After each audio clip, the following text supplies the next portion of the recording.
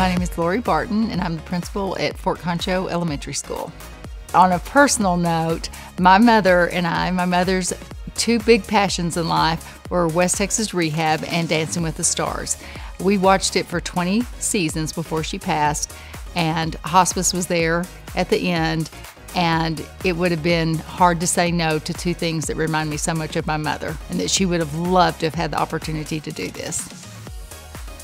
My friends are going to be shocked because I haven't told any of them. I'm hoping to keep it a secret until it's over.